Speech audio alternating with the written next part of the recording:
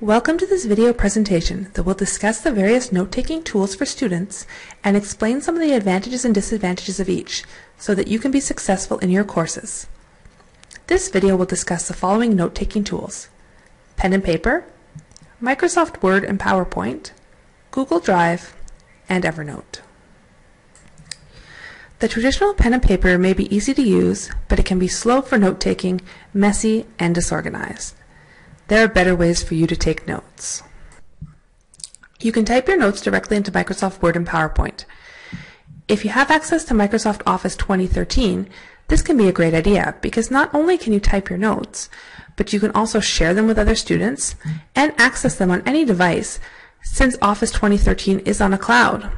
However, if you only have access to Microsoft Office 2010, these applications don't have the sharing, accessing, and storing capabilities of other tools. Google Drive is an amazing tool for notes. It's free to sign up for at google.ca and allows you to create a variety of documents, slides, spreadsheets, and more.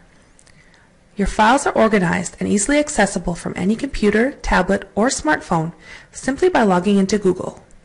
Some of the great features of Google Drive are that you can share documents with up to 200 people. You can also edit and comment on documents, which makes it a great tool for group work when you can't always meet face-to-face. Google Drive even allows you the option to work offline, so you don't even need a Wi-Fi connection to access your files.